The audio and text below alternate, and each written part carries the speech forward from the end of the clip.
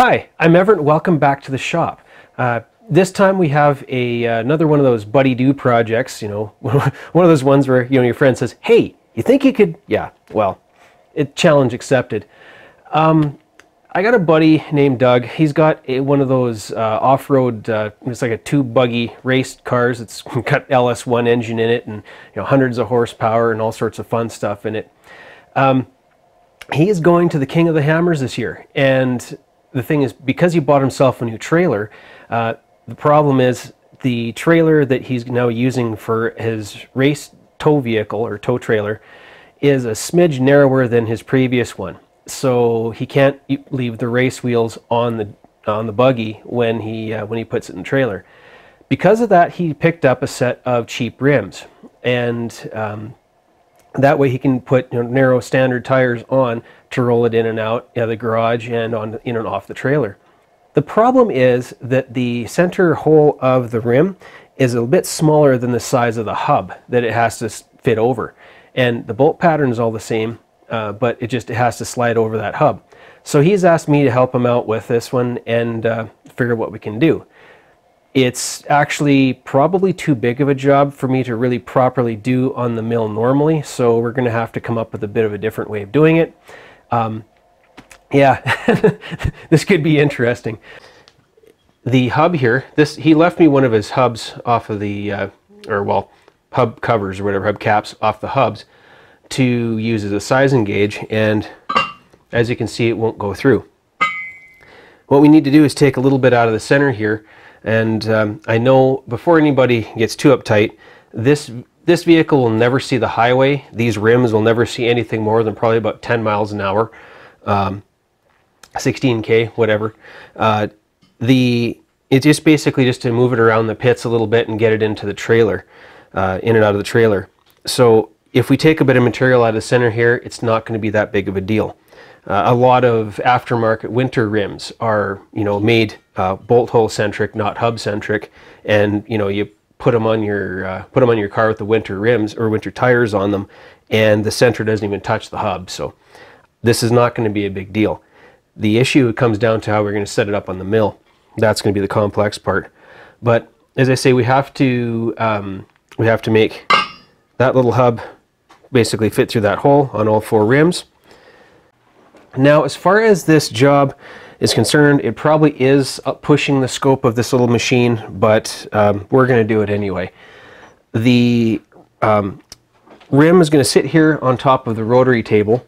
Now, I'm going to have to space it off with some 1-2-3 blocks. But the thing is, to start with, I need to make sure that the quill of the machine is in line with the hole in the very center here. That'll make things easier for us as far as the offset in order to turn the table and run the end mill on the inside of that hole, the hub hole. Now I'm going to use this little jig little tool that we made up a few of these when I was in machine class. It's a Morse taper 3 on one end and 3/4 of an inch on the other side. I have a couple of these of different sizes, and thanks Jerry, that was a lot of fun when doing that course with you. But it turns out to be a very handy little tool for finding the center of the rotary table. This, it was all cut in one mounting and then parted off, so everything is in line with each other. The outer diameter, the smaller journal, and the taper. I can also leave this in place as I'm machining because it's going to clear everything that we're doing. Okay, so with a little bit of fiddling, we're now within about a 1/2 thousandths of concentricity all the way around. And I mean, for the purposes of this project, that'll be just fine. Now the y-axis is going to stay locked, and the x-axis is going to stay locked. The y-axis is what we're going to be using to offset with. Now this is going to be very awkward, but now is the time where we're going to mount the rim to the rotary table, and I will be using my 4 1-2-3 blocks. Alright, so like I was saying before, there's not quite enough space to mount this. See, I'm interfering with the column in the back here, so we're going to have to bring the table my way.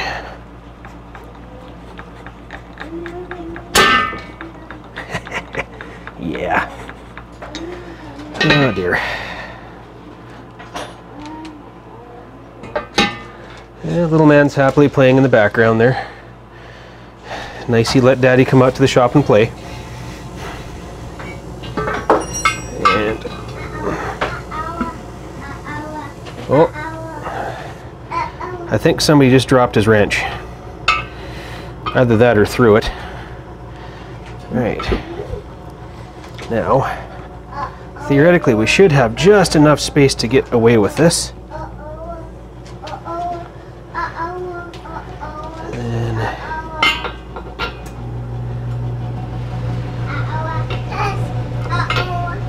Just give me a minute, buddy. Just give Daddy a minute. Nice thing is this isn't a very deep bore, so buys us a little forgiveness. It's only what, 1/8 of an inch, 3/16, whatever, some of that neighborhood thickness of material. Now, I totally admit to this being a completely sketcy setup, but you run with what you got.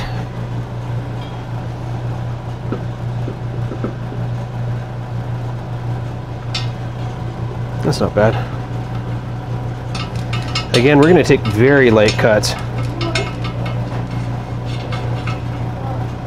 once we get this set up. So, because now the thing is, because we have everything set up to this point, what I need to do is now disengage the worm screw on the table, the worm drive on the rotary table, so I can just spin this.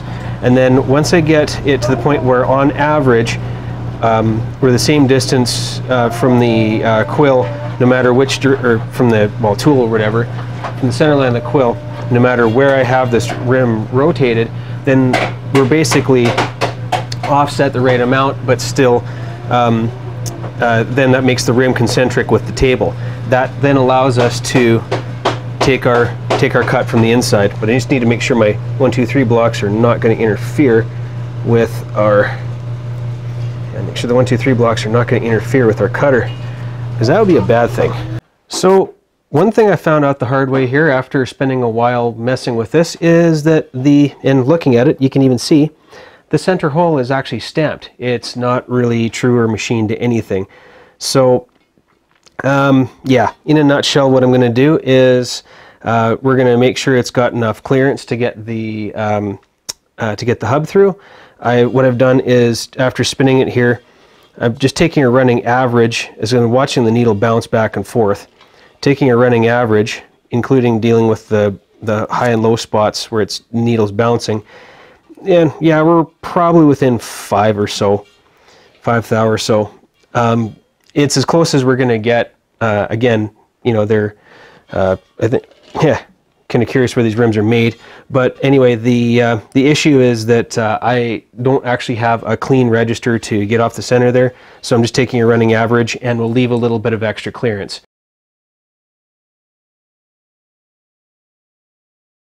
So I just got off the phone with Doug, and I mean, seeing as this doesn't have to be a super precision fit anyway, what we've decided to do is take this bore here and actually make it probably about 30-40 thousandths larger than the diameter of the hub.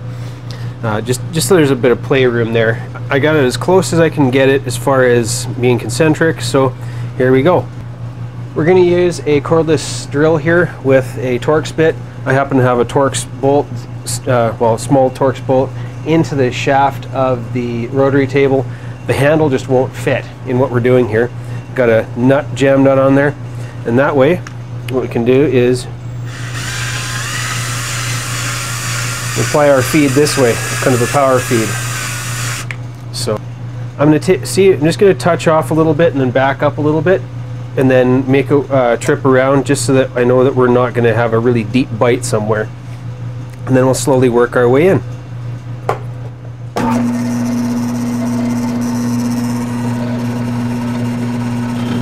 Okay, we're touched off there. Back off 20 thou.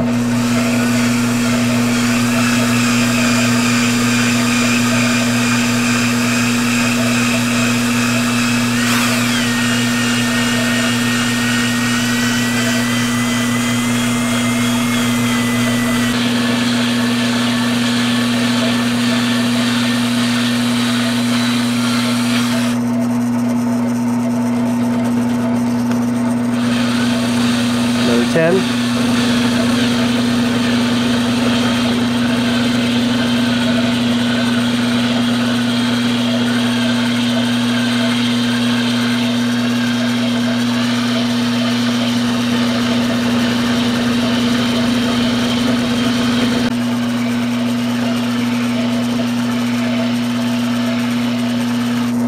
Add another 10.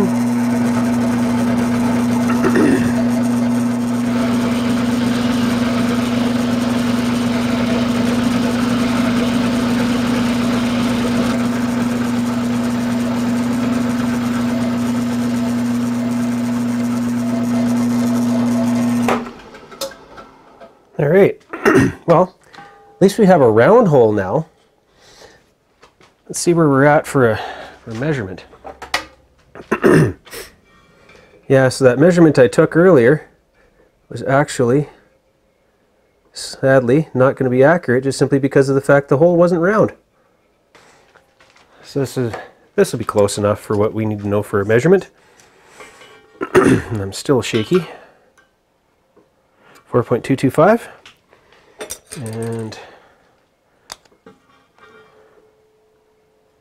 that's pretty much the same size as the hub. So now I'm just going to reset my 0 here on my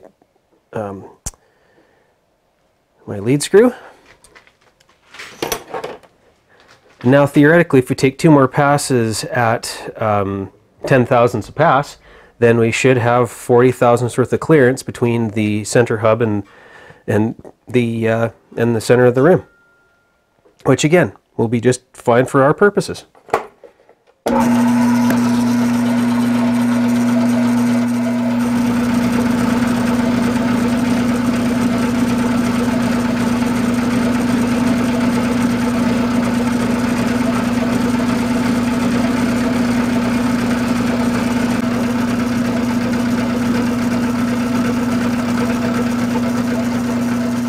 There we go.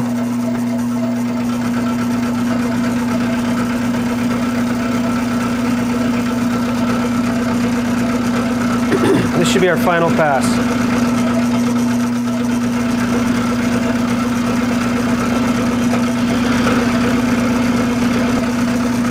You know, it makes me thinking that the power feed for the rotary table might not be a bad project. My trigger finger has a bit of a cramp in it right now.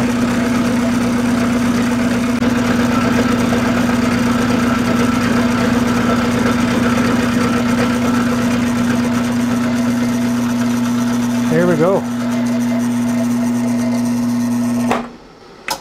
All right. And you know, that surface finish is actually better than I thought it would be, for one thing. And it was way quieter than I thought it would be. With all this, you know, basic big bell sitting out here, I was expecting this thing to scream like a banshee when I was working on it. But that, yeah, I'm impressed. I like that. Now, I know that the end mill itself has some rust and stuff on it. That's how I got it in a batch of used end mills a while back. The previous owner burnt the corners off of it, but the edges, the sides of the flutes are the sharpest out of all the end mills I have. So they must have just cooked the end and the sides never got used. So that's why I'm using it for this, because I need the sides. Now, let's take our hub, and we should have a little bit of play now. Oh yeah, that's exactly what we're looking for. Sweet. All right, I like that. So, amazing how sometimes something goes from a precision job to a, well, let's just make it work type job. So that's where we're at. So you've seen me do one. You don't need to see me do the other 3. We'll catch up with you once the other 3 are done. All right, there we go. Just finished up number 4. You know, got a few little rags here to take off, little burrs and whatever. But yep, I mean, for an end mill that had a burnt up front end, it actually does a fairly nice job side milling. So glad I kept it.